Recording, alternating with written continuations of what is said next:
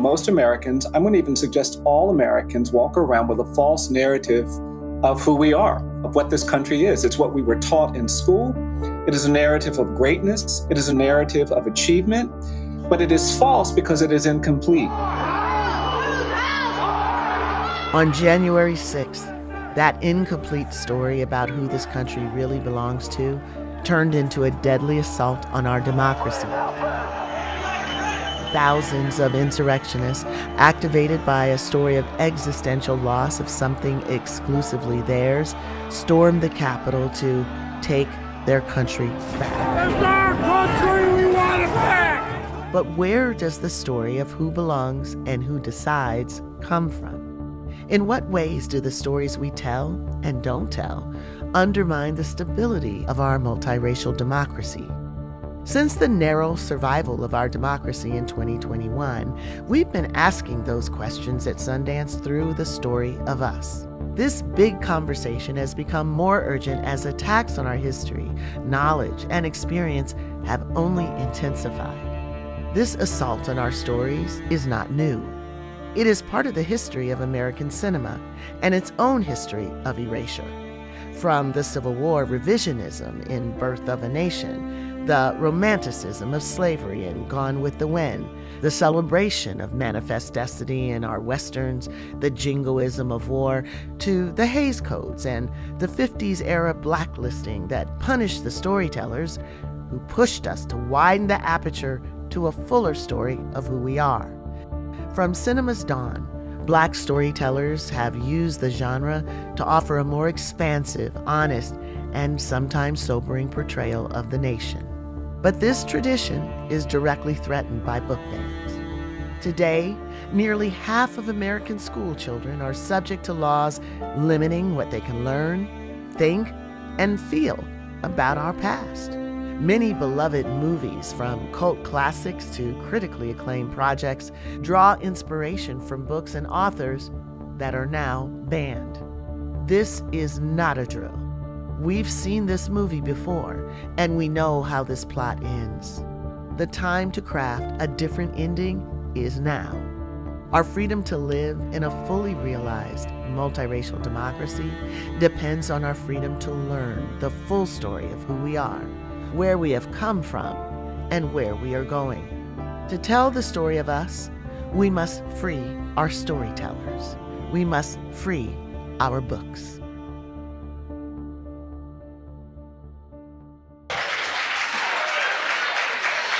Mitchell is an award-winning journalist and producer who has been a Sundance trustee since 1995, serving as chair of the board for more than a decade.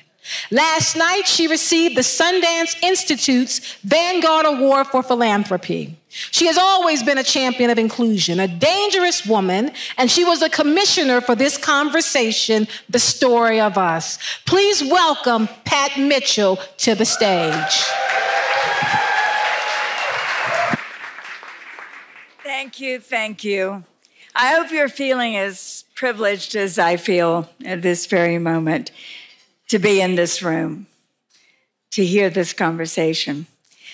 And I can predict, I think with some authority of spending 30 years at Sundance Film Festivals, that this will be one of the events, one of the times that will be the most transformative of your experience here.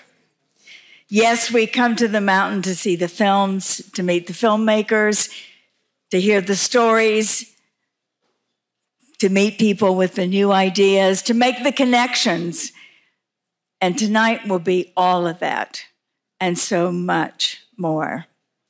When Bob Redford created the Sundance Film Festival, it was really to make the connection between the stories that were being told and not being seen are the stories that weren't getting told because the filmmakers didn't have support or a community to make the connection here in person in this place.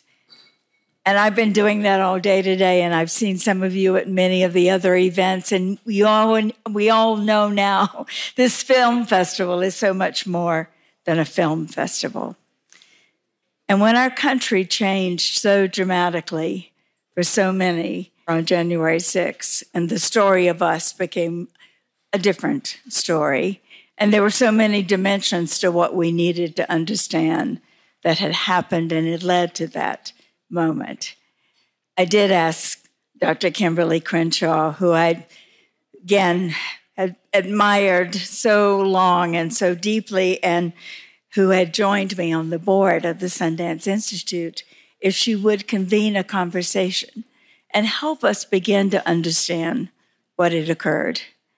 And that was, for me and so many others who were in that room, the most memorable, the most important moment of that Sundance Film Festival. And tonight, we have invited her with great gratitude to convene that conversation again. Let us be reminded that before there is a final solution, there must be a first solution, a second one, even a third. The move toward a final solution is not a jump. It takes one step, then another, then another. Something perhaps like this. 1, construct an internal enemy as both focus and diversion. 2, isolate and demonize that enemy by unleashing and protecting the utterance of overt and coded name-calling and verbal abuse. Employ ad hominem attacks as legitimate charges against that enemy.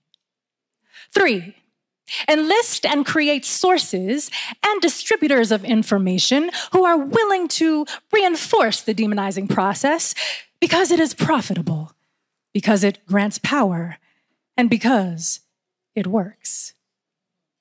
4, palisade all art forms. Monitor, discredit, or expel those that challenge or destabilize processes of demonization and deification.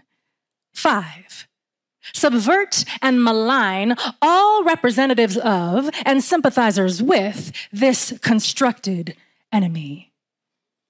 6, solicit from among the enemy collaborators who agree with and can sanitize the dispossession process. 7, pathologize the enemy in scholarly and popular mediums. Recycle, for example, scientific racism and the myths of racial superiority in order to naturalize the pathology. 8, criminalize the enemy. Then prepare, budget for, and rationalize the building of holding arenas for the enemy, especially its males, and absolutely its children. 9, reward mindlessness and apathy with monumentalized entertainments and with little pleasures, tiny seductions, a few minutes on television, a few lines in the press, a little pseudo-success, the illusion of power and influence, a little fun, a little style, a little consequence. 10, maintain at all costs silence. Racism may wear a dress, buy a new pair of boots, but neither it nor its succubus twin, fascism, is new or can make anything new. It can only reproduce the environment that supports its own health. Fear, denial, and an atmosphere in which its victims have lost the will to fight. The forces interested in fascist solutions to national problems are not to be found in one political party or another, or in one or another wing of any single political party. Democrats have no unsullied history of egalitarianism, nor are liberals free of domination agendas. Republicans may have housed abolitionists and white supremacists. Conservative, moderate, liberal, right, left, hard left, far right, religious, secular, socialist, We must not be blindsided by these Pepsi-Cola, Coca-Cola labels, because the genius of fascism is that any political structure can become a suitable home. Fascism talks ideology, but it is really just marketing for power.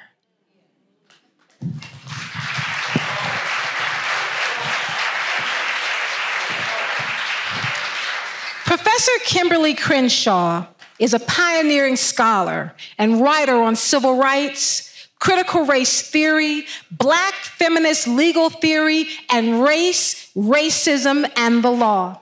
She is a professor at Columbia and UCLA, the co-founder of the African American Policy Forum, and the author of Say Her Name, Resisting Police Brutality Against Black Women. Please welcome our moderator for the evening, Kimberlé Crenshaw, to the stage.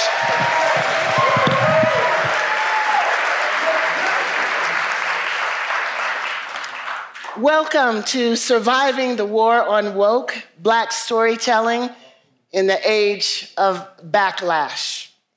Thank you, Gina Loring, for that magnificent reading of Toni Morrison's Warning.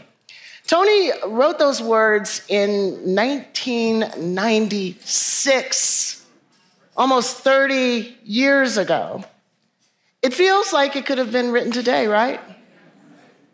We are seeing accelerating book bans, the censorship of knowledge, the demonization of outside groups and their knowledge about their own histories, and even the emergence of congressional committees threatening to root out subversive ideas that a minority of Americans deem unacceptable. We begin with Toni Morrison because of the shocking fact that she is one of the most celebrated authors of the 20th century, and now one of the most banned authors in the country.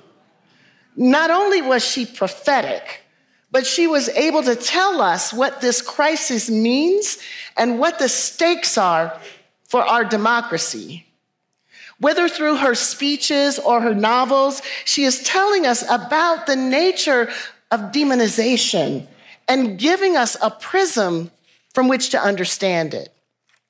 So we at the African American Policy Forum have been talking about this crisis, this attack on critical storytelling for years.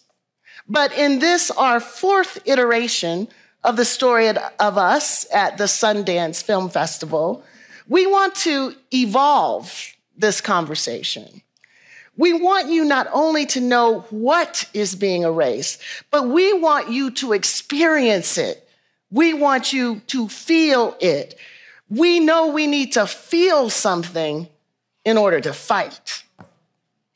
So tonight, art, intellect, and activism will be joined in a liberatory dance with amazing artists and thinkers who will bring their incredible insights and their talent to join us in this evolution. Throughout the course of the evening, we'll be joined by many talented actors and performers, including Aunjanue Ellis-Taylor, an Academy Award-nominated actor who opens today in the lead role as Isabel Wilkerson in Ava DuVernay's Origins, based on Wilkerson's Pulitzer Prize-winning book, Cast, The Origins of Our Discontents. So go check it out. We're also happy. Check it out. Check it out as soon as the party's over. Go check it out. Kelvin Harrison Jr. is a BAFTA-nominated actor known for Chevalier and Waves. He plays Dr. King in National Geographic's new series, Genius, MLK/X.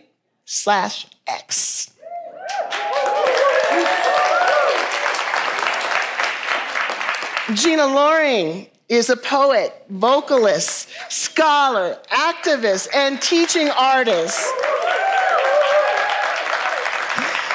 She has served as the poet in residence at UC Berkeley Law School, and we are proud that she is our artist in residence at the African American Policy Forum. Pierre, starring as Malcolm X in MLK X, is an award-winning actor who is best known for his work on Barry Jenkins' The Underground Railroad and in the new film Rebel Ridge on Netflix.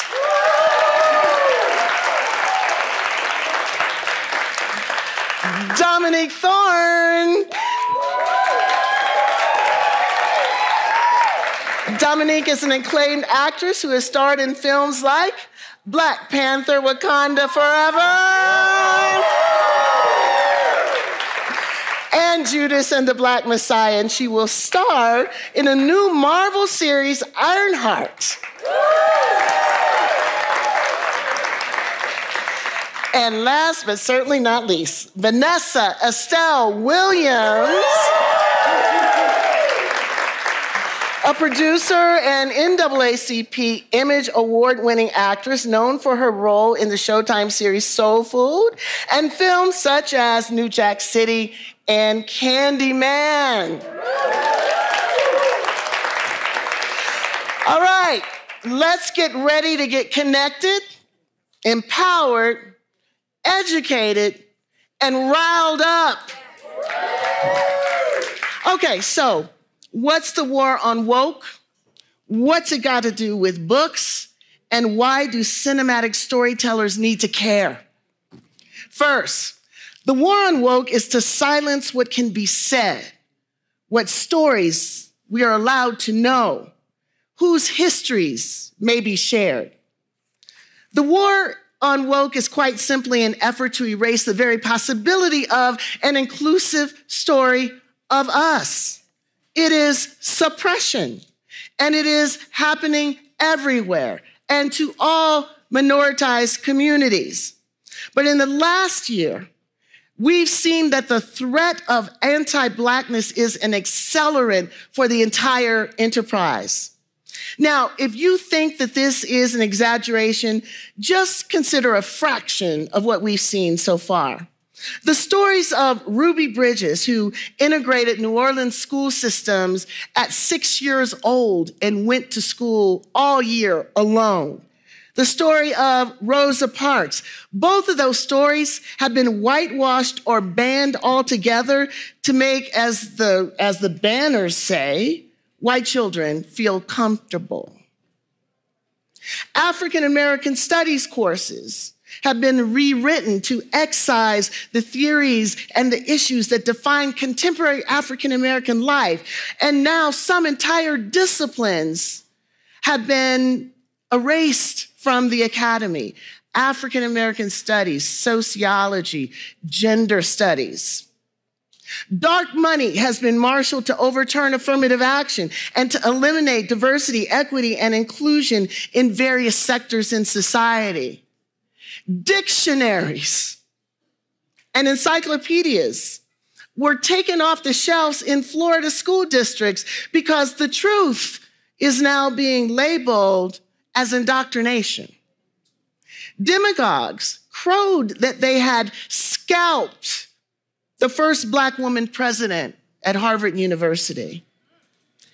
Legislation was introduced just last week in Florida in attempts to make it illegal to denounce racism, sexism, homophobia, and transphobia. Now, we can see the impact of these efforts when the story of us is distorted. In the absence of our own voices, the absurd notion that slavery was a personal benefit to our ancestors gains traction. So now, as troubling as this is for authors and academics and school children, why should cinematic storytellers be worried about any of this? As we can see from all the books that are currently banned, censorship threatens not only the narrative pipelines that ground independent storytelling, but it also threatens what films actually get made. And that's not all that's lost. Ultimately, what is at stake is our understanding of who we are as a people. The danger of this cultural incineration should be alarming enough, but the consequences extend through the generations. Certain stories and ideas do not get produced. Actors and creators associated with those ideas don't get hired. Oppressive regional standards are nationalized and even globalized. History reminds us of some of the great artists whose stars were dimmed because Hollywood bowed to the demands of part of the country. Harry Belafonte, Paul Robeson, Lena Horne, Nat King Cole, Nina Simone, just to name a few. The same parts of this country that edited Dorothy Dandridge out of movies want to edit Ruby Bridges out of their kids' textbooks. And this is not ancient history we're talking about. Ruby Bridges is still alive. So surviving the war on rope means surviving fear. And right now, fear is legislated, which means part of the fear is running through the law. So when we succumb to that fear, other worlds, other possibilities, other futures fall to the wayside of history. So our fight is to recover. Our fight is to reclaim. Our fight is to hold those possibilities that can transform our reality. And those possibilities live in books. They live in stories that have changed our lives. And our work is to remember how critical and seminal they are to our own evolution. I'd like to introduce the panelists tonight who will be diving into this conversation to give us insights on how all of this impacts cinematic storytellers. Reggie Rock Bythewood is an award-winning writer, director, and executive producer of the series Genius MLKX, premiering on February 1st, which he executive produced via his company, Undisputed Cinema. He's also known for his work as the showrunner of the Apple TV show Swagger. I made the mistake of saying, I'm just gonna watch a couple episodes. What was it, 2 days later? I watched the whole thing in one sitting. You need to go and do it yourselves. Please welcome also Valerie Complex. She is an associate editor and film writer at Deadline. Her writing has graced the bylines of Variety and The Hollywood Reporter, among other reporting outlets. Jeanell English is the founder of Elizabeth, a publishing and consulting company. She's also the former executive vice president of Impact and Inclusion at the Academy of Motion Picture Arts and Sciences.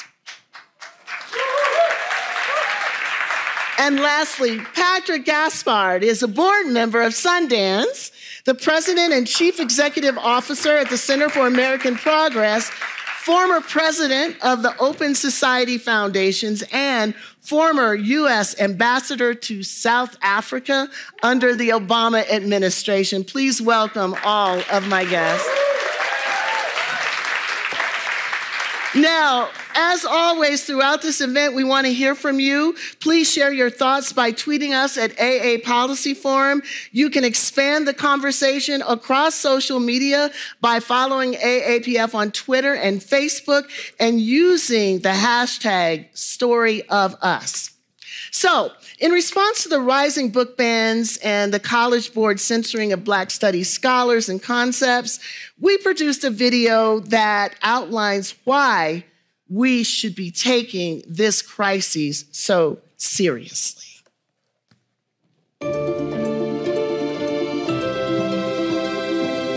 Reading, writing, and literacy are pillars of the human experience. The idea that people are trying to ban books enrages me.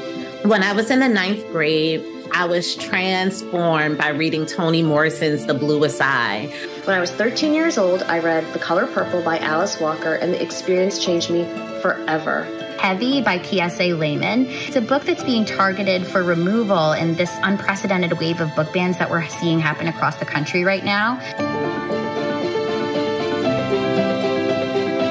I first encountered Black queer studies when I was in my early 20s. I learned about the ways in which Black queer studies was a project of liberation for all people. These are some of the ideas that the College Board saw fit to expunge. I first encountered the concept of intersectionality when I was a graduate student after reading Kim Crenshaw's Mapping the Margins.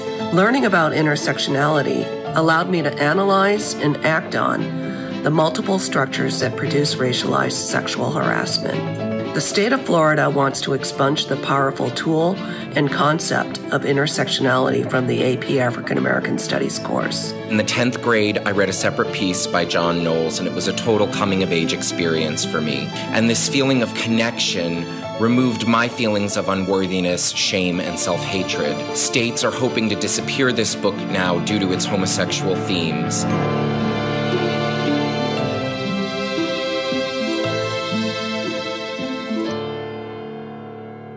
Call me a rebel, but a lot of the reasons that some think that it shouldn't be read by young people are the reasons that I think young people should go out and get this book. Jeanell English once wrote, if you are silent about your pain, they'll kill you and say you enjoyed it. So that is why I'm speaking up, and that is why I'm asking you to speak up as well. Maya told the truth about childhood sexual abuse, and by doing so, freed the multitudes to do the same. Books save lives. This is why we cannot ban I Know Why the Caged Bird Sings. Jeanell English, Their Eyes Were Watching God. Feminist Theory from Margin to Center. Books like this, stories like this, ought to be taught. We cannot allow MAGA extremists to determine what authors we can read and what concepts we can study. We must demand the freedom to learn.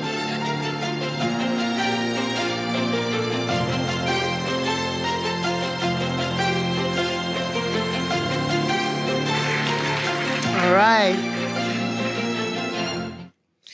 So welcome, everyone. Let's start with the banned books. I wanted to ask each of you, what was a banned book that transformed the way you think, that shaped your approach to life or the work that you do or the way you understand the world? Patrick, let's start with you. Thank you, Kimberlé. There are way too many books that have been banned that have impacted me and so many folks here. And some of it is fiction, like Their Eyes Are Watching God, or it could be a book like Dr. Manning Mirabel's book, How Capitalism Underdeveloped Black America. But the one that I would lift up is Invisible Man by Raphael Ellison. And I think it's exactly right for the conversation we're having tonight. There's a scene, Kimberlé, in Invisible Man that transformed how I think about my history. Mm-hmm. It's a moment when the protagonist in the novel sees a Black couple being evicted from their apartment in Harlem, and he sees them carrying these old bones that he recognizes as kind of knocking bones from the South, where you played them in folk music, and he was embarrassed by that. Then he saw their free papers from Macon, Georgia. He felt nauseous, but then he says in the novel that he would rather bear that nausea of that history like a rotting tooth and have it violently yanked out and eradicated because there's something precious about that history. So what's happening right now is the yanking of that tooth in a way that's doing a violence to all of our spirits. So Invisible Man is the book that I would lift up. Right. Thank you. Thank you for that. Jeanell, it's one of yours. This is a tough one as well. And I have to say, just thank you so much for inviting me to share this space. It's such an honor. The book for me would have to be Parable of the Sower. Yes. I mean, Octavia Butler just killed that book and really laid out what I feel is happening slowly, but surely. We're closer than we think. But more importantly, she introduced this idea of climate justice that I don't think is explored enough in our community. And it's incredibly essential that we start to have the conversations about how Black and brown communities are more impacted by what's happening when we think about climate change. And that is an underlying part of that story that we really do need to sit in. And that shaped a lot of the work that I do. I don't think a lot of people know, but my role at the Academy, I actually asked for more, as if trying to shift a 95-year-old institution wasn't enough. I said, I want climate, and I want climate activism, and I want climate justice as a part of my job. So that's really been integral in my journey. Mm-hmm. Valerie. The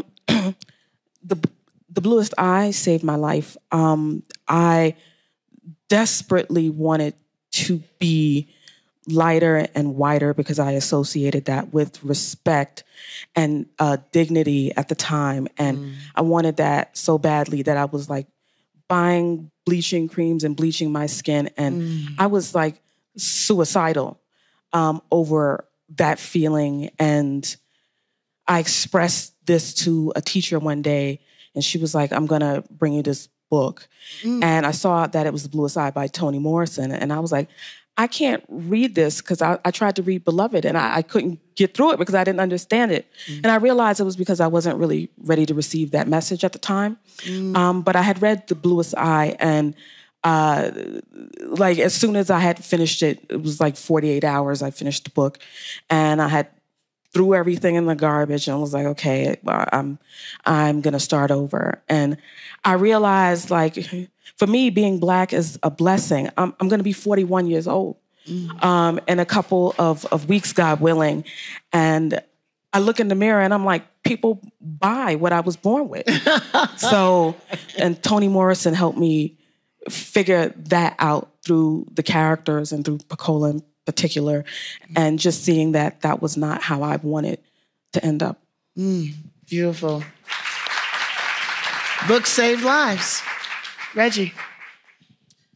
One of my great literary champions is a playwright. The first Black woman playwright to win a Pulitzer Prize. If you haven't figured out, Lorraine Hansberry. Her play, A Raisin in the Sun. A year does not go by that I don't read that play. The way that she merges humanity, social issues, and our history is a North Star for me. And so you're right, Patrick, there's so many. It's really hard to choose. I'll have to also say The Bluest Eye. I have to say that Toni Morrison brought so much, not only through her novels, Sula, Beloved, Paradise, but also from what we just heard, her essays, Playing in the Dark, that talks about racialization, how we exist for whiteness to exist.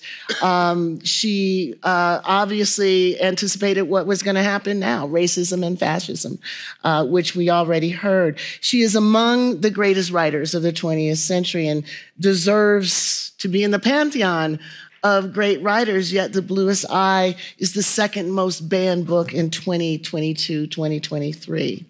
So her brilliance as a philosopher, a critic, a storyteller, I call her a conjurer, is what helps her pull the curtain back, letting us in on what she was trying to do, and then doing it with breathtaking beauty. Let's be in conversation with her and one of her characters now.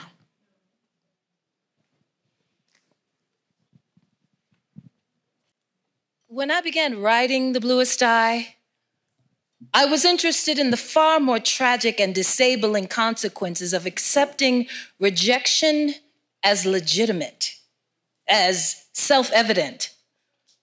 The project then, for this, my first book, was to enter the life of the one least likely to withstand such damaging forces because of youth, gender, and race. And 20 years later, I was still wondering about how one learns that. Who told her? Who made her feel that it was better to be a freak than what she was? Who had looked at her and found her so wanting, so small on a weight on the beauty scale? The novel pecks away at the gaze that condemned her. The reclamation of racial beauty in the 60s made me think about the necessity for the claim. Why, although reviled by others, could this beauty not be taken for granted within the community? Why did it need wide public articulation to exist? These are not clever questions, but in 1962, when I began this story, and in 1965, when this story began to be a book, the answers were not as obvious to me as they quickly became and are now. The assertion of racial beauty was not a reaction to the self-mocking, humorous critique of cultural racial foibles common in all groups, but against the damaging internalization of assumptions of immutable inferiority originating in an outside gaze. I focus, therefore, on how something as grotesque as the demonization of an entire race could take root inside the most delicate member of our society, a child, the most vulnerable member, a female. In trying to dramatize the devastation that even casual racial contempt can cause, I chose a unique situation, not a representative one. I believe some aspects of her woundability lodged in all young girls. In exploring the social and domestic aggression that could cause a child to literally fall apart, I mounted a series of rejections, some routine, some exceptional, some monstrous, all the while trying hard to avoid complicity in the demonization process Pecola was subjected to. Quiet as it's kept, there were no marigolds in the fall of 1941. We thought at the time that it was because Pecola was having her father's baby that the marigolds did not grow. A little examination and much less melancholy would have proved to us that our seeds were not the only ones that did not sprout. Nobody's did. Not even the gardens fronting the lake showed marigolds that year. But so deeply concerned were we with the health and safe delivery of Pecola's baby, we could think of nothing but our own magic. If we planted the seeds and said the right words over them, they would blossom and everything would be all right. It was a long time before my sister and I admitted to ourselves that no green was going to spring from our seeds. Once we knew, our guilt was relieved only by fights and mutual accusations about who was to blame. For years, I thought my sister was right. It was my fault. I had planted them too far down in the earth. It never occurred to either of us that the earth itself might have been unyielding. We had dropped our seeds in our own little plot of black dirt, just as Pecola's father had dropped his seeds in his own plot of black dirt. Our innocence and faith were no more productive than his lust or despair. What is clear now is that of all that hope, fear, lust, love, and grief, nothing remains but Pecola and the unyielding earth. And Pecola is somewhere in that little brown house. She and her mother moved on to the edge of town, where you can see her even now, once in a while. The bird-like gestures are worn away to a mere picking and plucking her way between the tire rims and the sunflowers, between Coke bottles and milkweed, among the waste and beauty of the world, which is what she herself was. All of our waste, which we dumped on her and which she absorbed.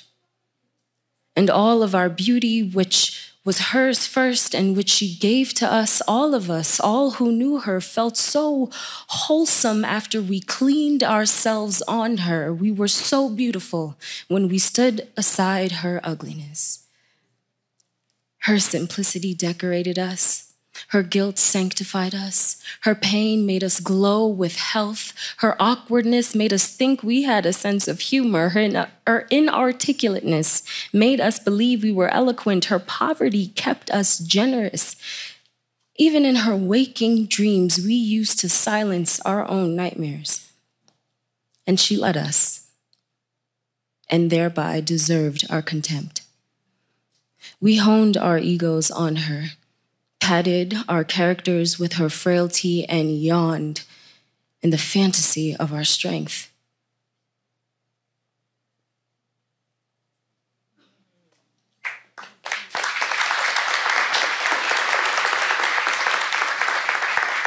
The novel tried to hit the raw nerve of racial self-contempt, expose it, and then soothe it. Not with narcotics, but with language that replicated the agency I discovered in my first experience of beauty. One problem was centering the weight of the novel's inquiry on so delicate and vulnerable a character could smash her and lead readers into the comfort of pitying her rather than into interrogation of themselves for the smashing. My solution breaks the narrative into parts that had to be reassembled by the reader. Seemed to me a good idea, the execution of which does not satisfy me now. Besides, it didn't work. Many readers remained touched but not moved. The other problem, of course, was language. Holding the despising glance while sabotaging it was difficult. Thinking back now on the problems expressive language presented to me, I am amazed by their currency, their tenacity. Hearing civilized language debase humans, watching cultural exorcisms debase literature, seeing oneself preserved in the amber of disqualifying metaphors. I can say that my narrative project is as difficult today as it was then.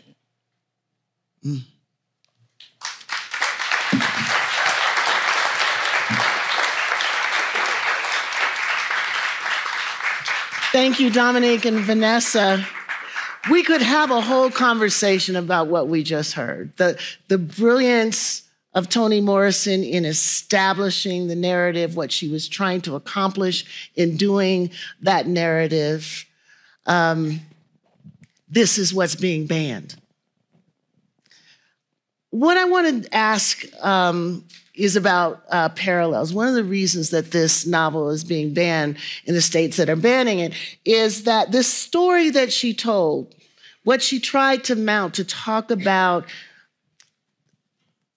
the smashing of the psyche of a young Black girl, is being banned because it's pornographic, it's sexually explicit, it's disturbing, it's offensive. What they're basically saying is what she was trying to do and the stories that she was trying to tell are too real to be told, too real to expose children to, too real to be part of the story of us. So I want to start with you, Jeanell. From your vantage point, in what ways does this justification for banning Toni Morrison as being uncomfortable, as being too upsetting, how does this sensibility find expression, or how is it echoed in Hollywood? Yeah, it's a great question. I think what's important in responding to this is to also reflect on the history of Hollywood. Hollywood has a long history of controlling narratives, right? You can call it censorship, but it's no secret that a lot of the harmful stereotypes, tropes that have projected not only the Black community, but Asian community, disability community, so many communities that sit on the margin of this industry have been harmed by some of the narratives that this industry has put out and has been widely consumed. So that's history. But what does that look like today? I'm a big fan and a big believer of celebrating our wins and celebrating progress.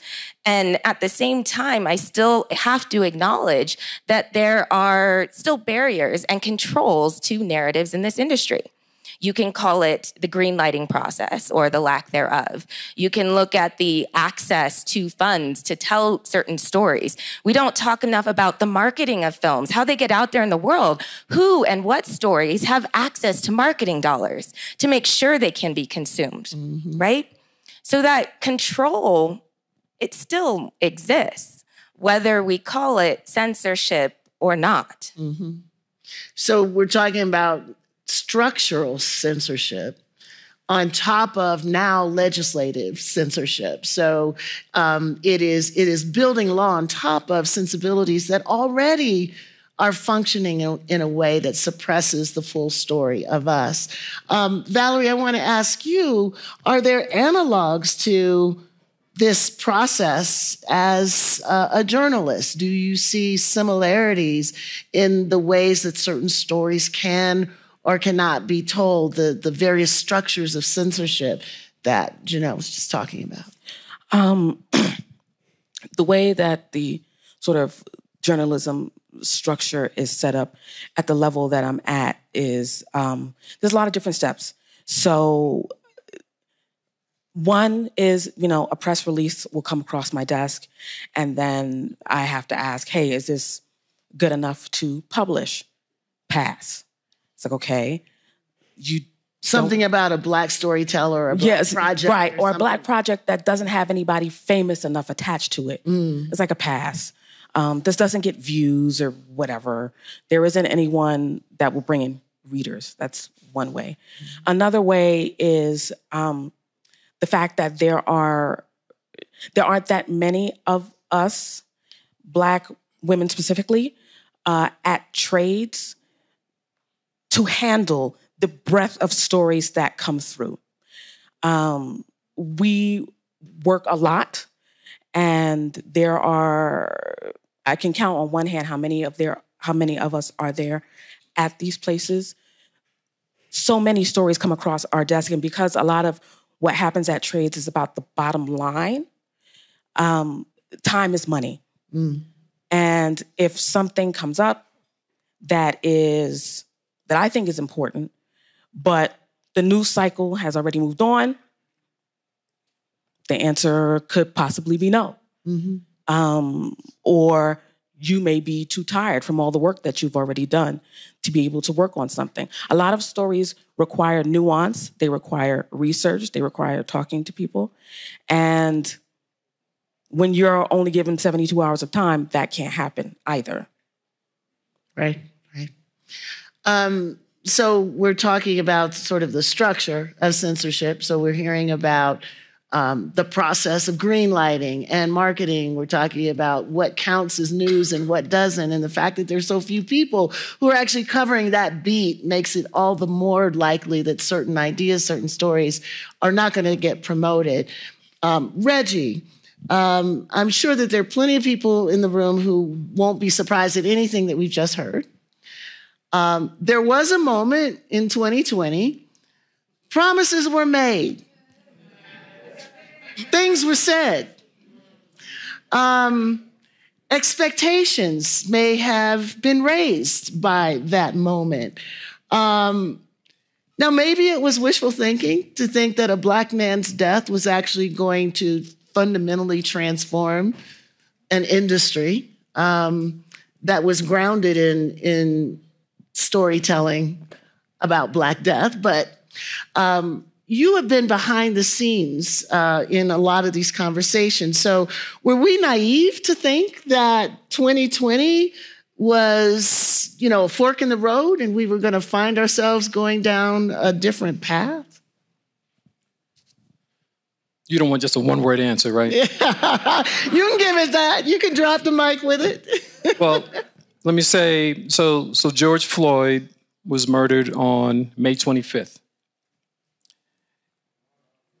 In that same week, maybe 3 days after that date, I got a notice from a studio that they were organizing a Zoom with hundreds of showrunners. And yeah, there is a sense of optimism when I've never experienced anything like that. And so when I got on the Zoom, out of these hundreds of showrunners, there might have been at the most 4 of us who were Black. That didn't rattle me from as long as I've been in the industry. And then it was revealed what the call was about.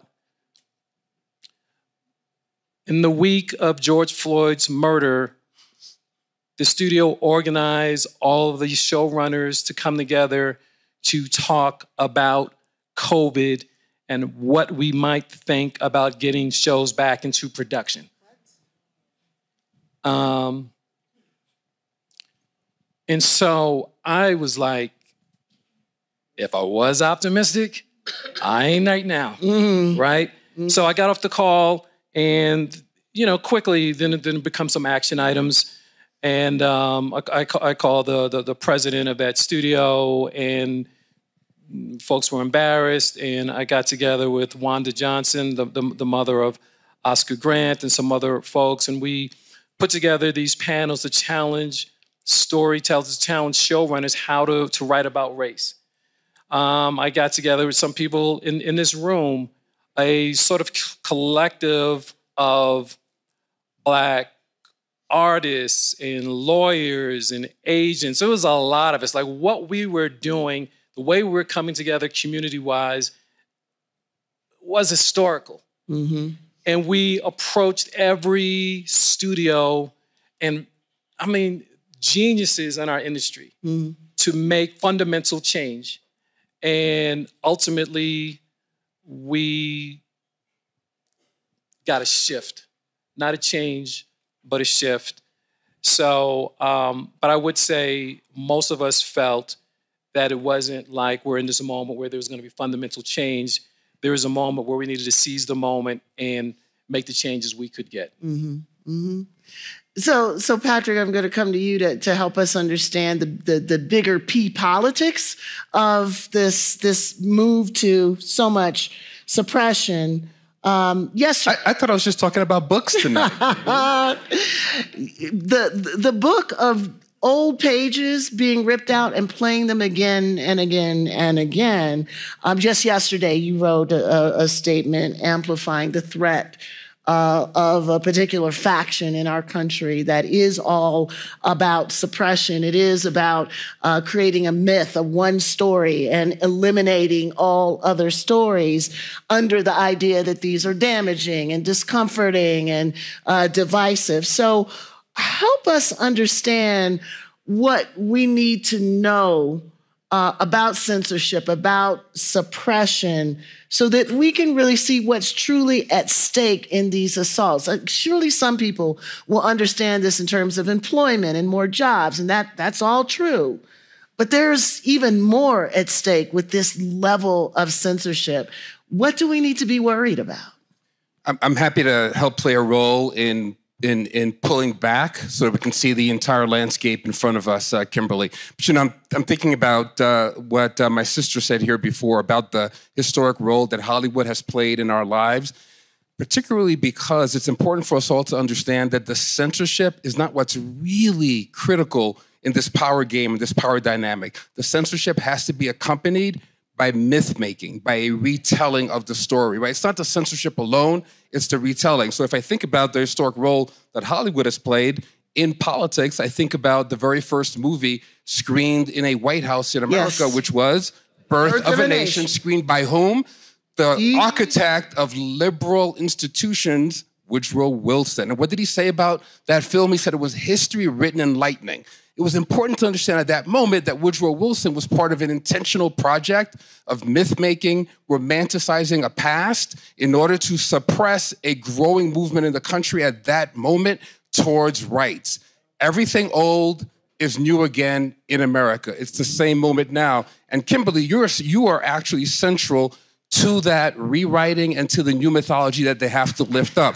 Why do I go there? So let's look at what's happening with the book bannings. We need to understand that there is a Trojan horse of religion and morality that is being pushed into every school boardroom, into every election fight, and behind that is the power of politics itself that's really emerging from that horse. So some years ago, this journalist named Chris Rufo, whose quotes were put up on the screen some time ago, he was sitting in Seattle, and there had been a training, anti-racism training in Seattle, and some employee of a company leaked the video to Chris Rufo. It was easy to caricature that video.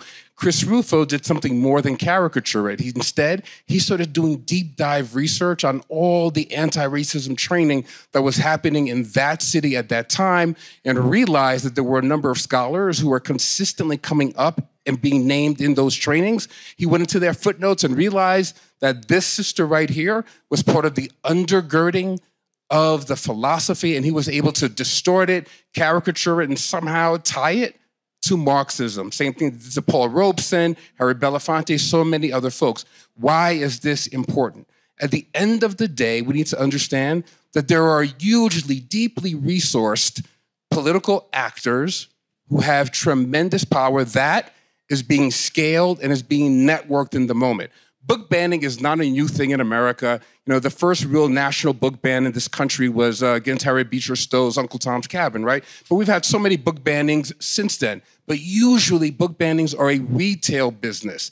They're not a wholesale business. Right now in this state of Utah, in Florida, in Texas, in Missouri, and South Carolina. Those are the 5 states where the vast majority of books are being banned.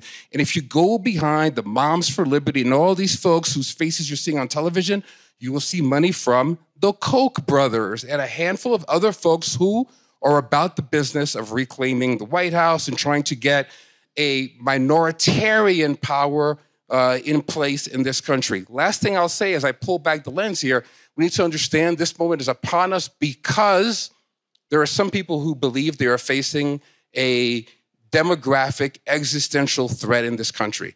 In 2010, the decennial census came out and projected by 2044, this would be a majority-minority nation.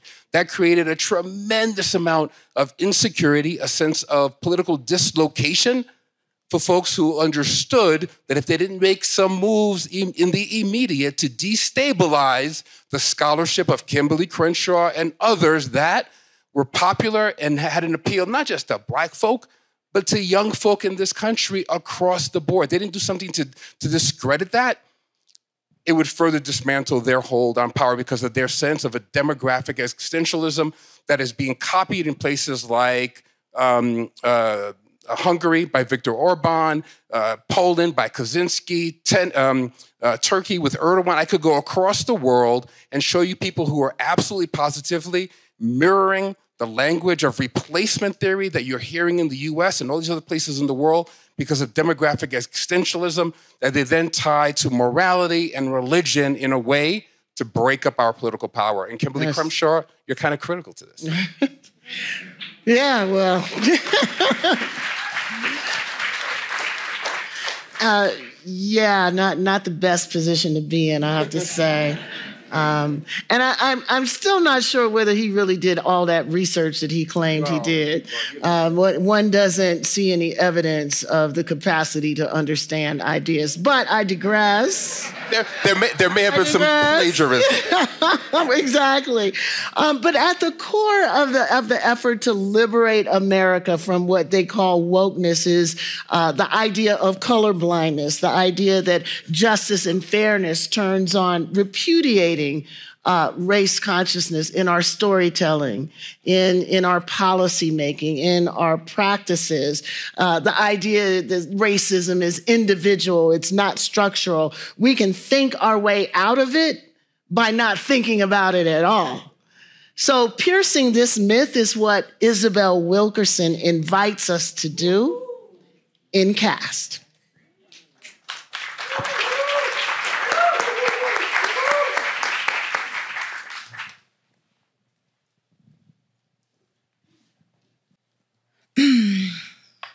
America is an old house. We can never declare the work over. Wind, flood, drought, and human upheavals batter a structure that is already fighting whatever flaws were left unattended in the original foundation. When you live in an old house, you may not want to go into the basement after a storm to see what the rains have wrought. Choose not to look, however, at your own peril. The owner of an old house knows that whatever you are ignoring will never go away. Whatever is lurking will fester whether you choose to look or not. Ignorance is no protection from the consequences of inaction. Ignorance is no protection from the consequences of inaction. I'll say that again. Ignorance is no protection from the consequences of inaction.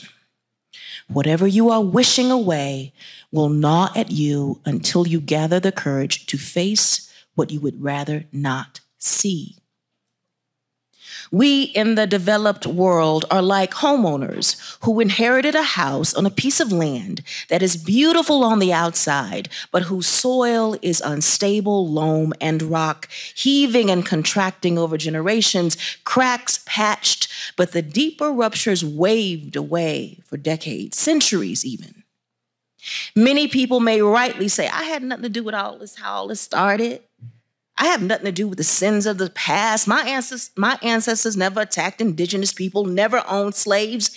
And yes, not one of us was here when this house was built. Our immediate ancestors may have had nothing to do with it, but here we are. The current occupants of a property with stress cracks and bold walls and fissures built into the foundations. We are the heirs to whatever is right or wrong with it. We did not erect the uneven pillars or joists, but they are ours to deal with now. When people live in an old house, they come to adjust to the idiosyncrasies and outright dangers skulking in an old structure. They put buckets under a wet ceiling, prop up groaning floors, learn to step over the rotting wood, tread in the staircase. The awkward becomes acceptable and the unacceptable becomes merely inconvenient. Live with it long enough and the unthinkable becomes normal. Exposed over the generations, we learn to believe that the incomprehensible is the way that life is supposed to be.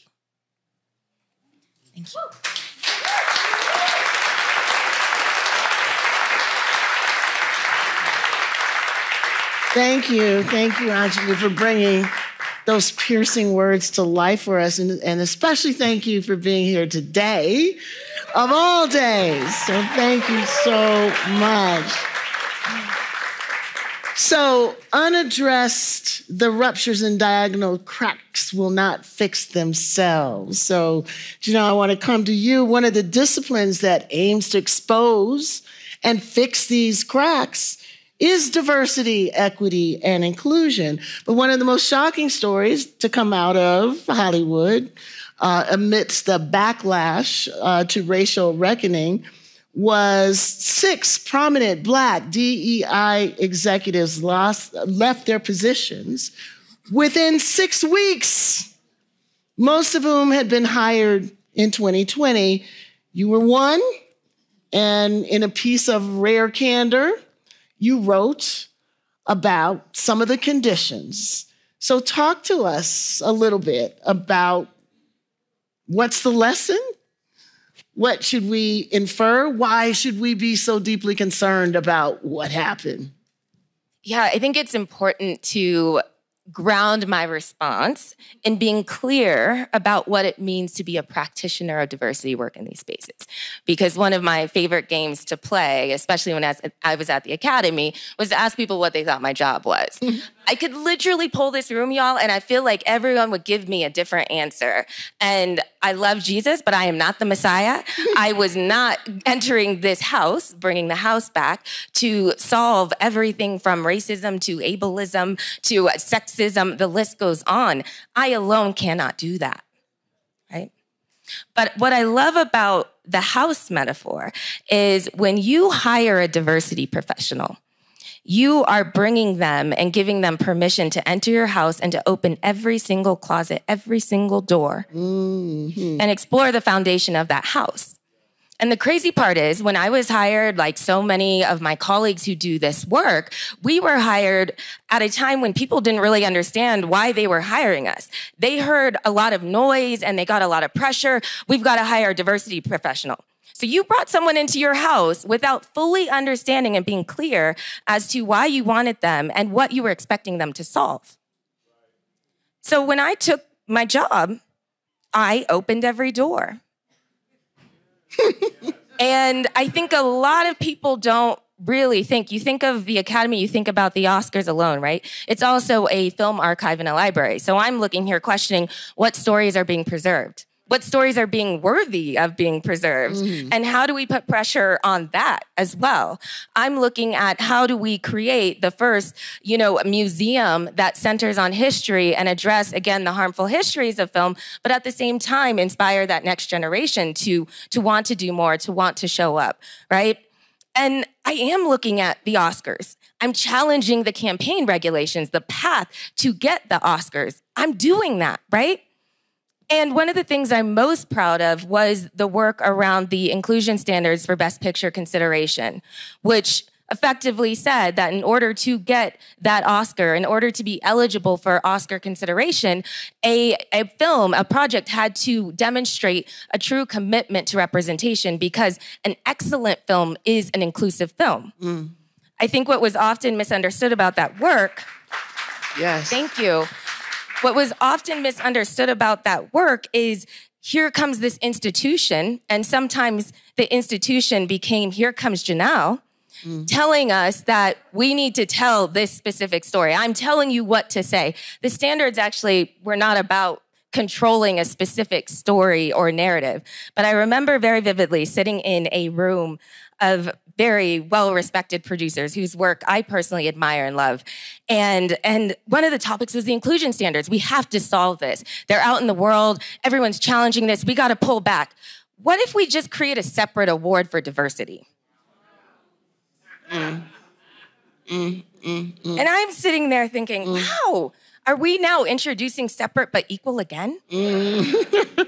And y'all, this is, I think, what is so important to understand about so many individuals, not only myself, but so many individuals who are stepping into this work. You are stepping into this work because you care, because your values drive you to show up, not because you feel safe, not because you feel protected, because in these roles, you are often the recipient of some of the most hateful, harmful, challenging conversations, but you show up.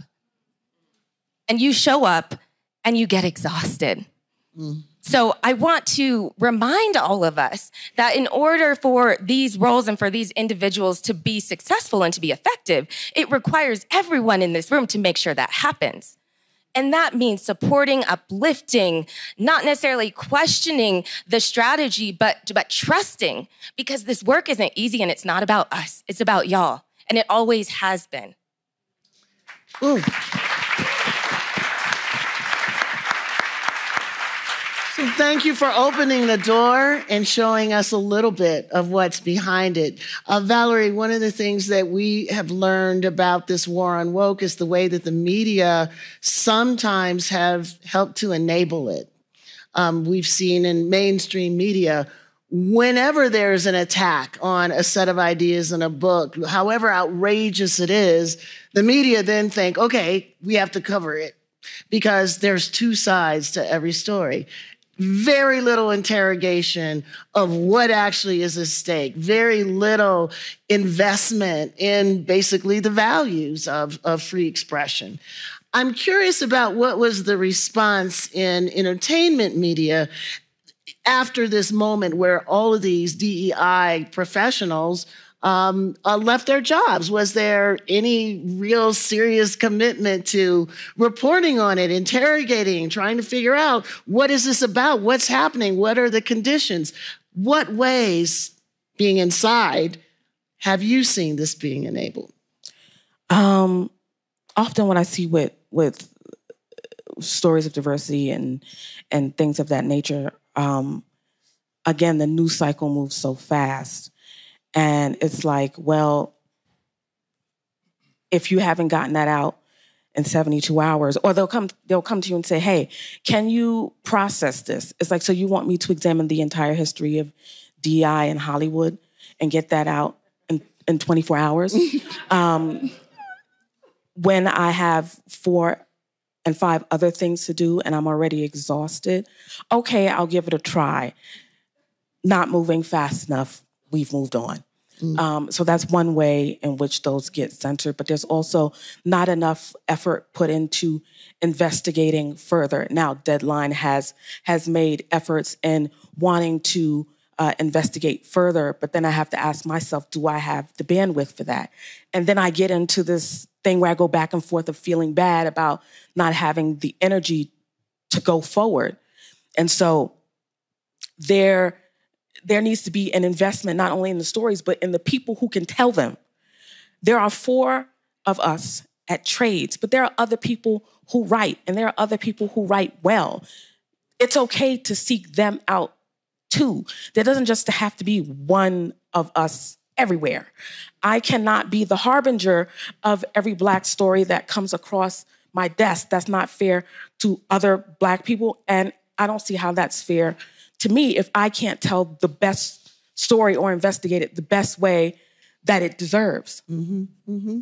So you're giving us the line and verse of how suppression of the story of us happens through the structures that are set up, the priorities that are pursued, and those that are not. So we're seeing echoes of the same story. A few minutes ago, Patrick, I said, yes, we are talking about books. We're talking about pages out of an old book.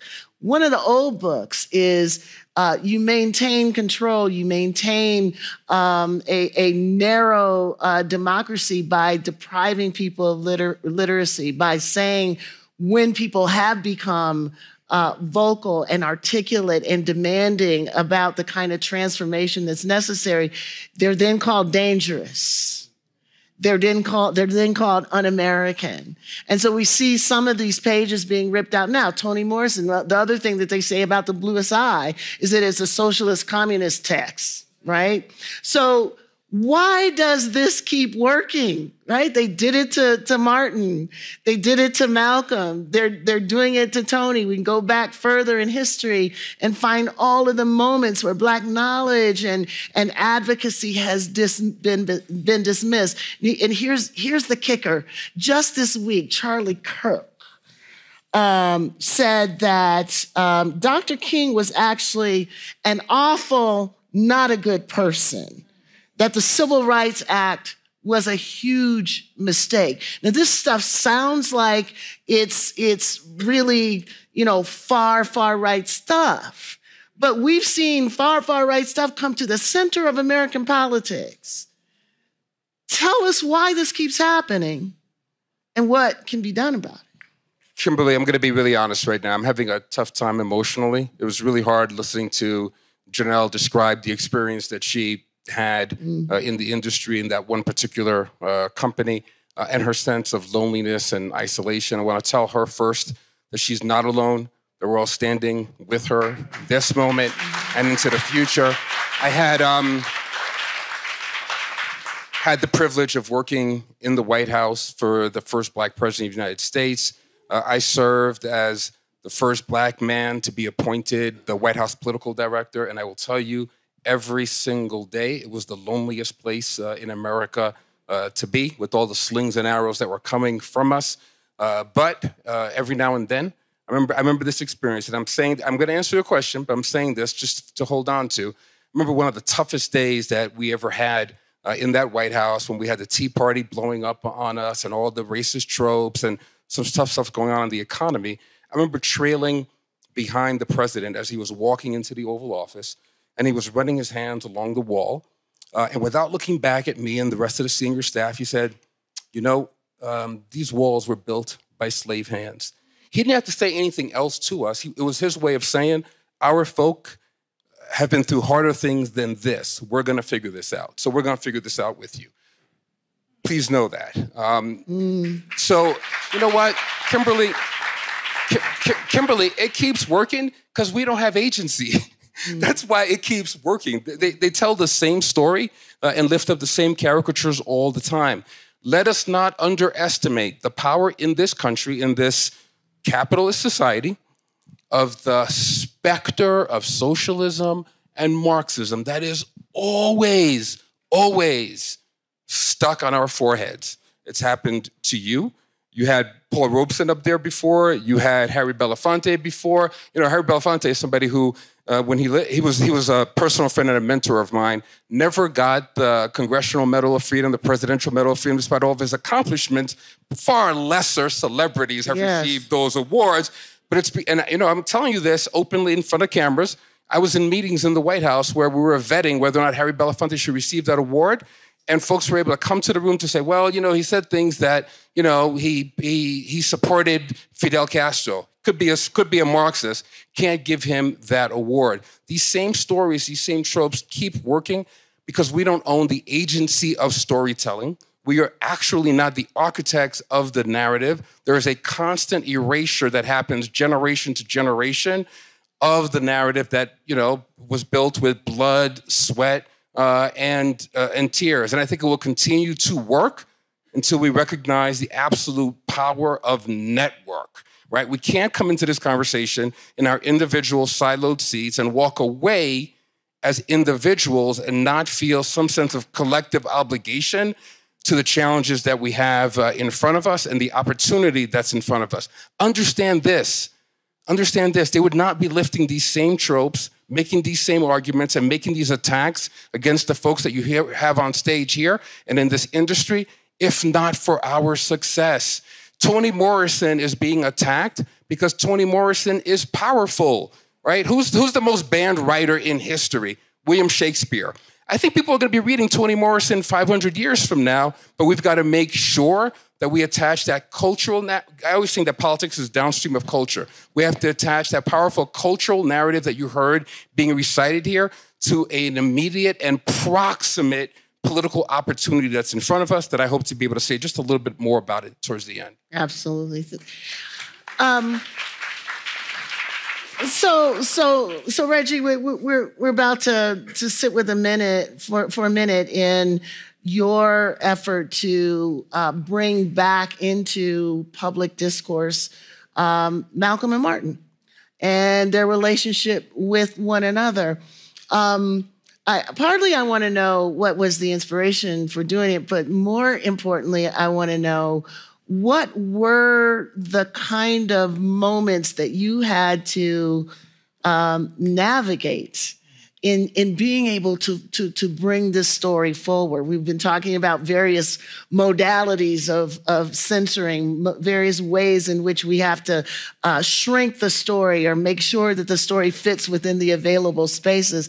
And I can't imagine telling this story didn't require you to have to figure that out. So what can you tell us about what went on behind the scenes? Behind the scenes. Well, first of all, I just want to say, as you know, Patrick referenced Birth of a Nation. The other thing that happened when Birth of a Nation came out in 1915, the lynchings across the country rose. And so if you understand that, then you understand what we do and images and what we put out impact behavior. We were first approached, Gina and I, when I say we were approached, asked if we wanted to do a narrative about Dr. King. And we were wrestling with it. And I said to Gina, you know, we don't get to have Dr. King without Malcolm X. And we said, you know what, let's live with that. And we pitched it in that way. And when you really have an understanding that there is you know, a lot of unfairness and censorship within our stories, one of the things that really becomes important, sometimes you got to get a win. And so sometimes to get this win, just from an artist standpoint, you have to have clarity of vision.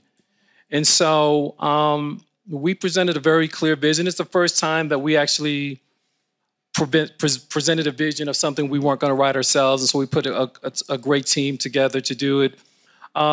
Yeah, we would have loved to have had more than 8, but be able to challenge perspectives, to be able to at this time and in a climate that talks about make America great and everything. These guys, we talk about January 6th, Malcolm and Martin, they were at the Capitol fighting for the Civil Rights Bill, And so we just felt that there's a way to do this, not as a museum piece, not to say that this story was in the past and is not relevant now, but rather to say it's more relevant now than ever. And that's why we had to get this win. So let's take a look at the win and then hear the words of these two giants.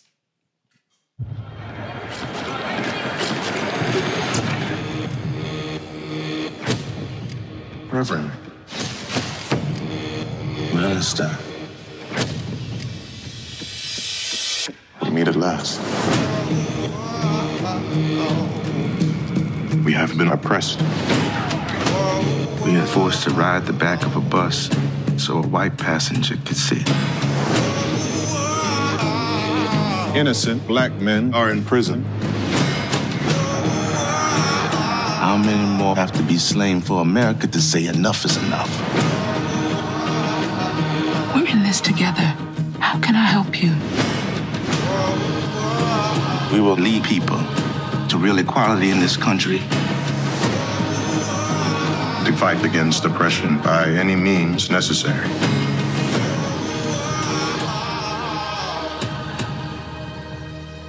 What you're doing is just. Never question that. Brothers and sisters, are you ready? I believe you're going to do great things. We must be a little daring.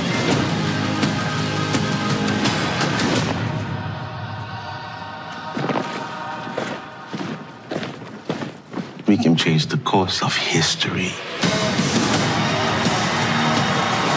Be careful. Evil looms over everything. This is our reality now.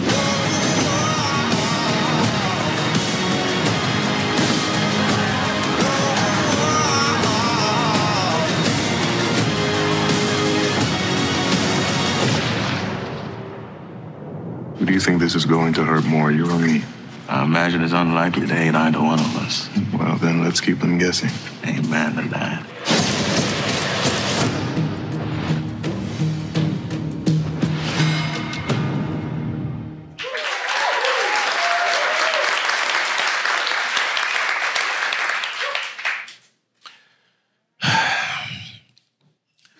While confined here in the Birmingham City Jail, I came across your recent statement calling our present activities unwise and untimely.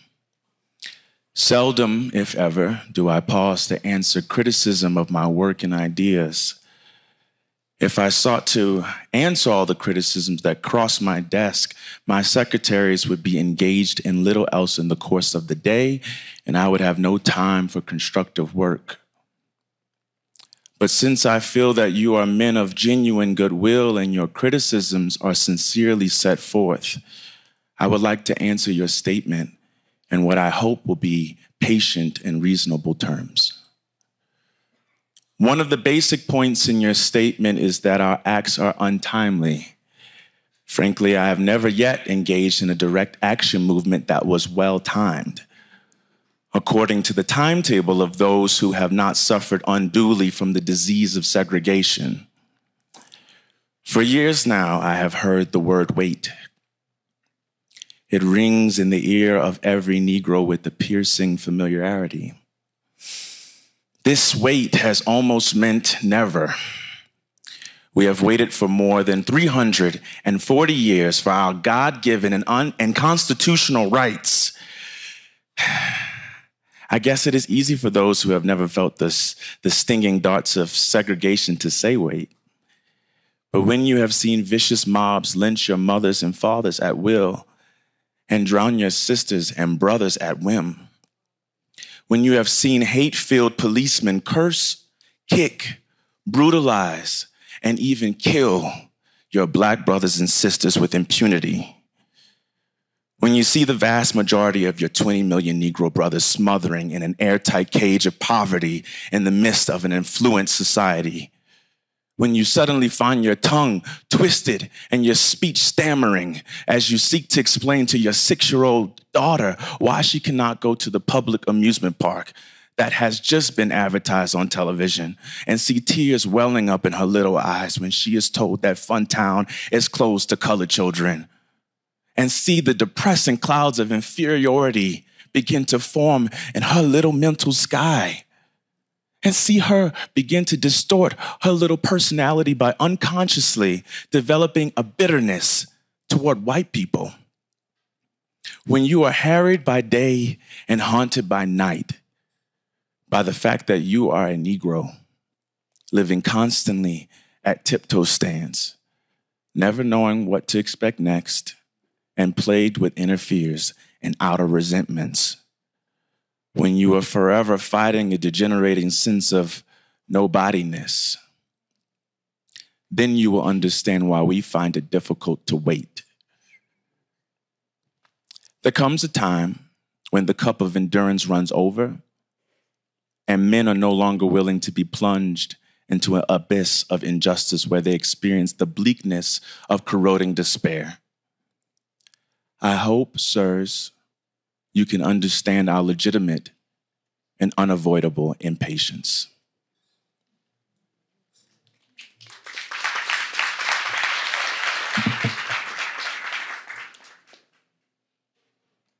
Words from Malcolm X's The Ballot or the Bullet.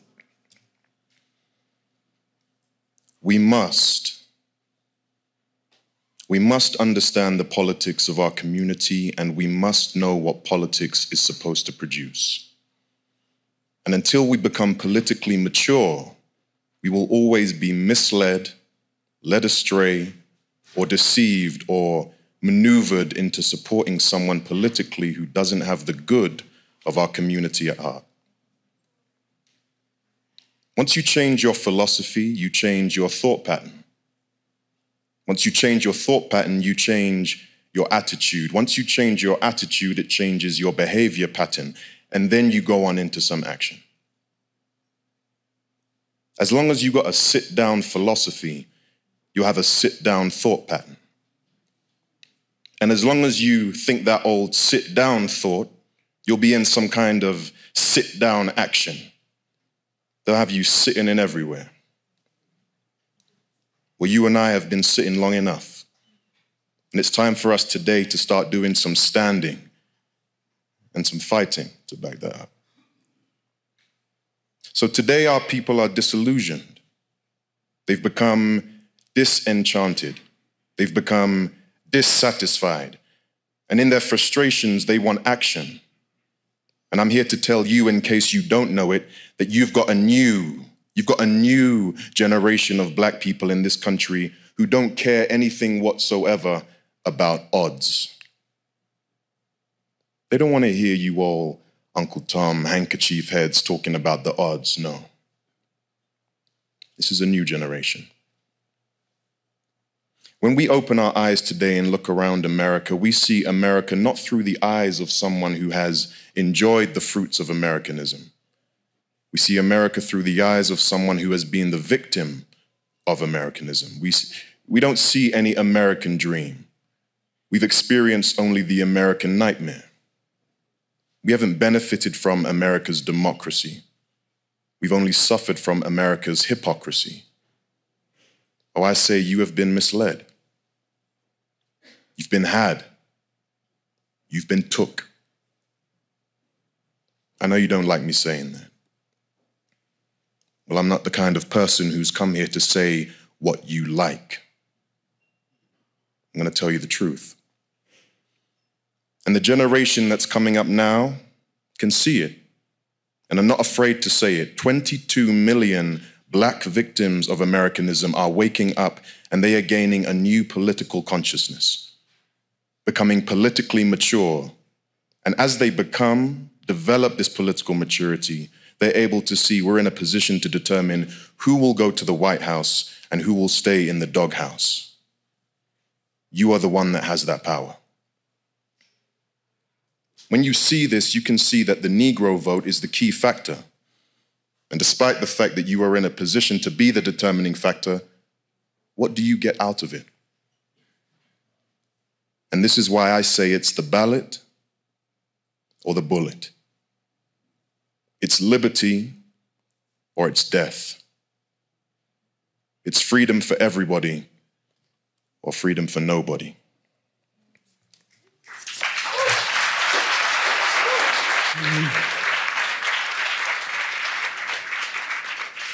So Martin and Malcolm's words continue over the years to stir us emotionally, stir us politically, but most importantly, stir us to action.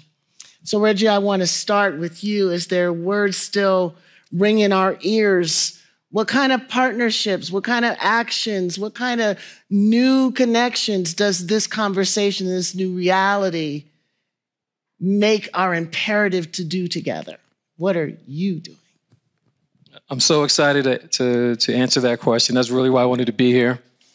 First, I just want to, I believe in giving credit where credit's due, and I credit Nat Geo for embracing the vision that Gina and I had for this series, and very, very happy we're able to get it made.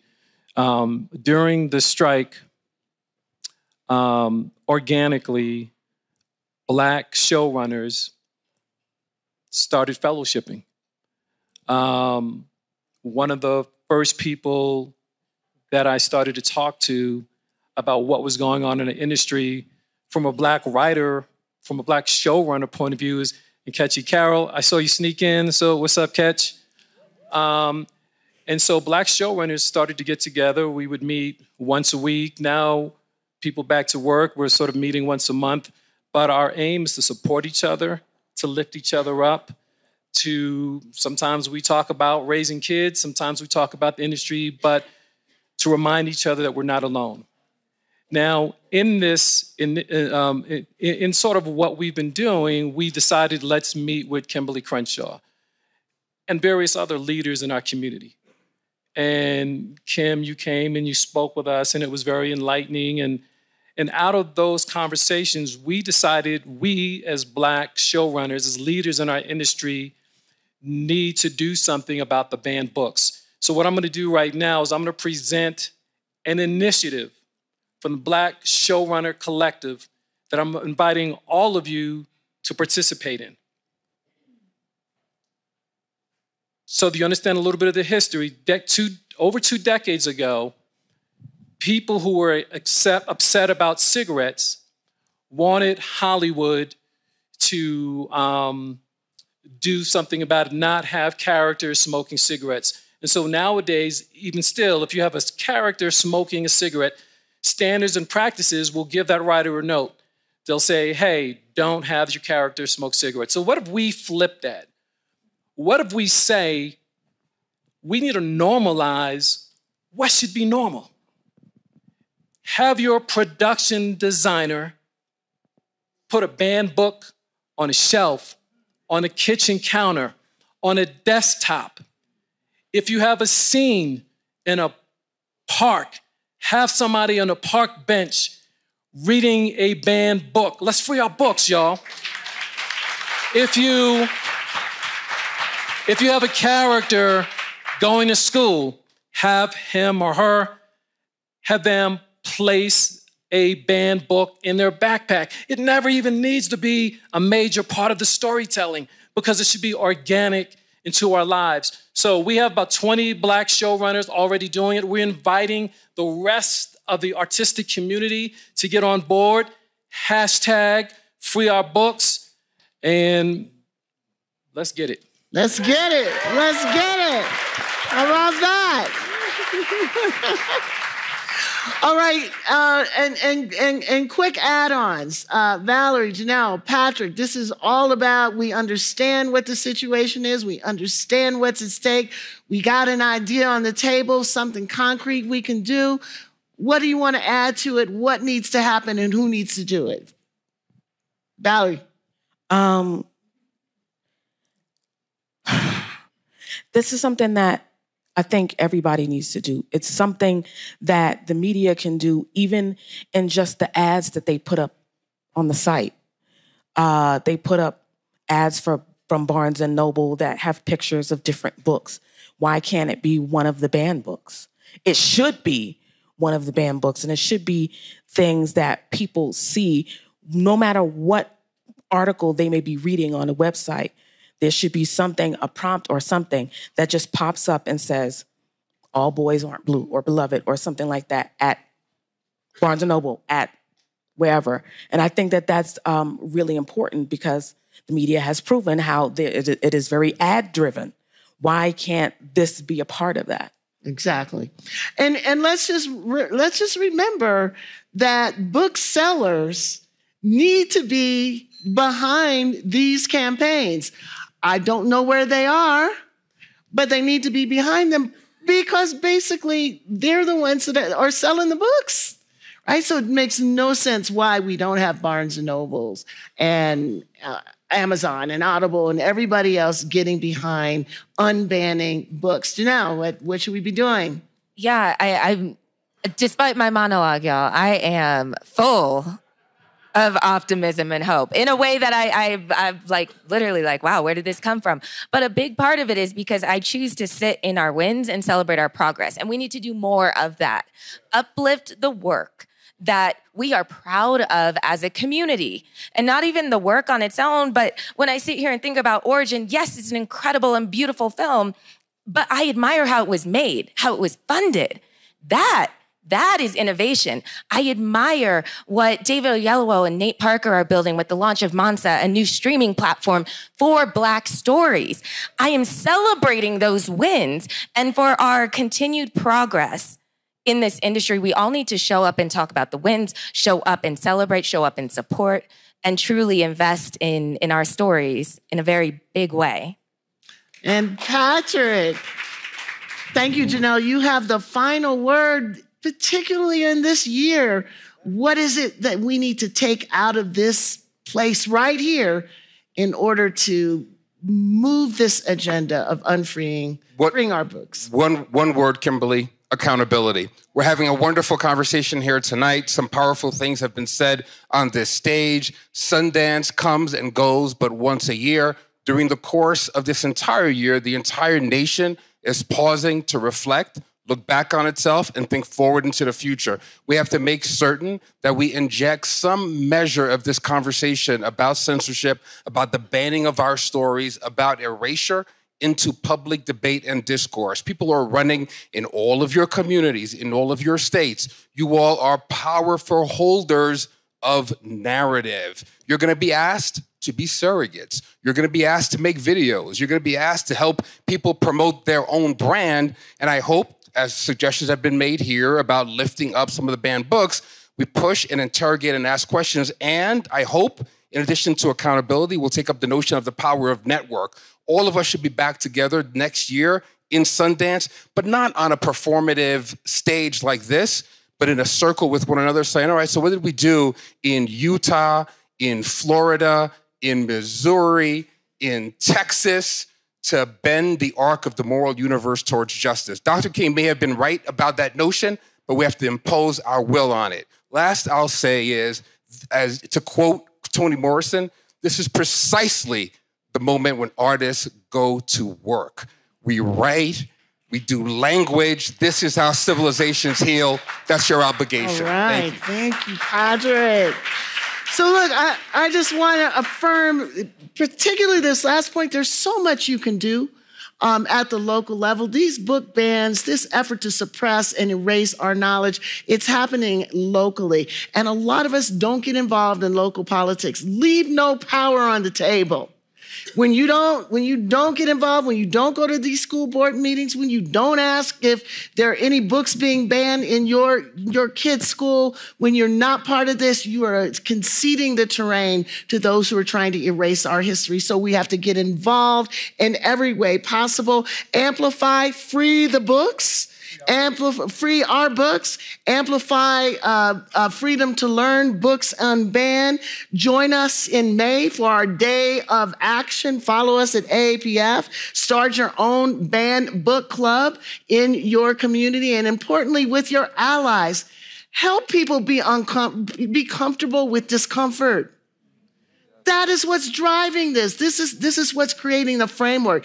Learning, education, making ourselves better, that involves discomfort. Discomfort is the predicate for learning. So let's not give in to the fear of discomfort. And let's also remember, Dr. King wrote, there is no problem with creative tension.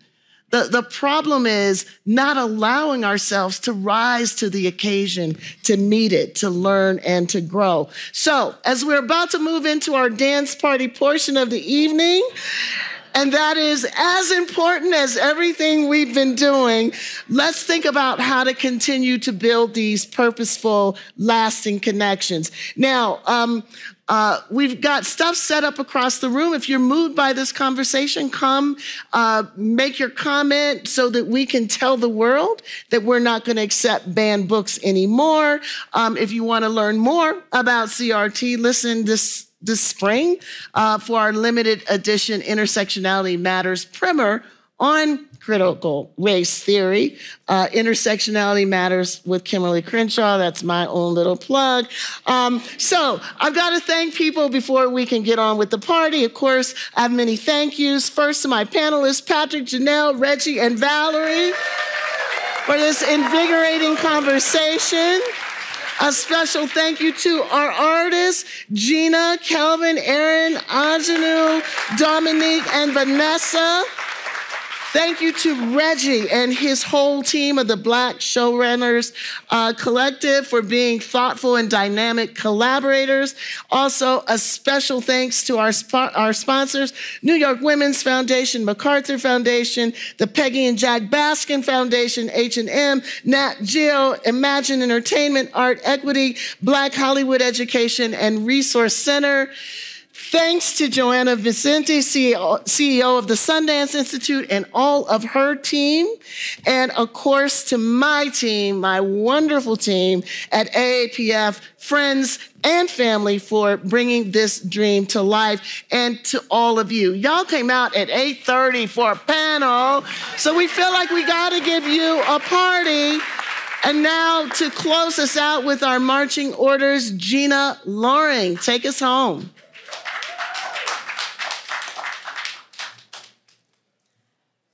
This is an original poem called Continuum. There is a through line, a blueprint map. Step back. Watch how the pattern comes into focus, how the compass always points the same way. Nothing is new, nothing is now. Nothing is new, nothing is now. Everything is right on track, right where they would have it at. Sunset to sunrise, chain gangs and field cries. Nothing is new, nothing is now. Nothing is new, nothing is now. Nothing is new, nothing is now. A broken record spinning backwards, then forwards, then backwards again. Strange fruits swaying in the wind. Connect the dots, the lines between each spot. Change the language, the laws, the reason, the cause. But hear that echo boomerang back, always back. One step forward, then always back. Let us unpack, crack the code. You know the one. The system in place so long we forgot it exists. But this is not fiction, not an anecdote. Just a few decades ago, my grandmother marched for the right to vote. Black and woman means you are a miracle. Resilient just by claiming your space on this earth. As if all of humanity was not traced back to our wombs. As if we didn't do the math calculations that sent the first man to the moon. As if our brethren didn't invent the traffic light, microphones, open heart surgery. As if an enslaved man didn't introduce vaccinations to the Western world through his memory of African medicine. As if Big Pharma didn't concoct copies of herbs and roots from the rainforests of the Amazon, Puerto Rico, the Congo. As if Egypt wasn't the cradle of civilization. the birthplace of mathematics, science, astronomy, as if the Aztecs weren't masterful architects. Studied the sun, made the first solar calendar, as if the indigenous tribes of the Americas, Canada and Polynesia and Australia, the first nations who populated the planet long before the concept of colonization, respected the elements, the stars, studied the seasons, farmed the land. The original agricultural scientists built entire infrastructures in languages beyond your comprehension, hieroglyphics, Sanskrit, Swahili. We were griots long before your history books, the fairy tales you call facts. Listen, Jack. Everything you know, or think you know, comes from the people you seek to silence. You cannot withhold something that does not belong to you. Can't tie up the wind, make the ocean bow at your feet. The stories you teach are full of half-truths, trains with no tracks. You have selective memory, so today, let's recap the myriad ways you have weaponized education. 1, 1740 to 1867. Literacy is illegal for all enslaved people, punishable by death. 2, 1864 to 1877. Over 631 black schoolhouses burnt to the ground during Reconstruction. 3, 1877 to 1964.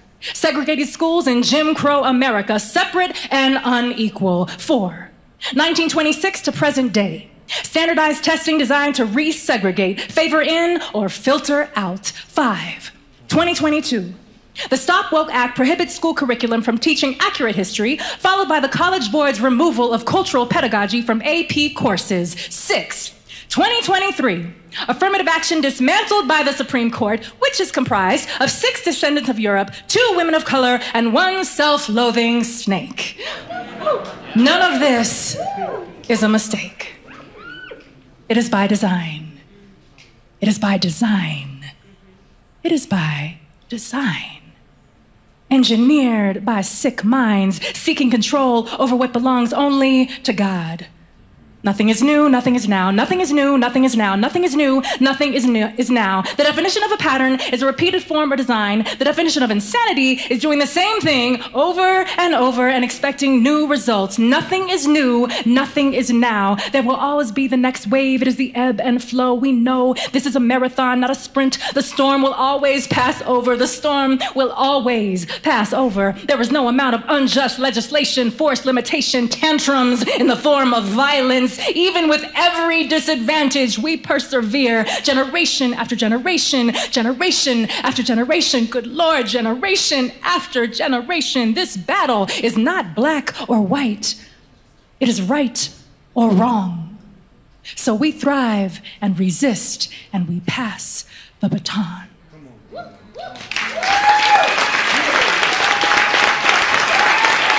Thank you. Much love.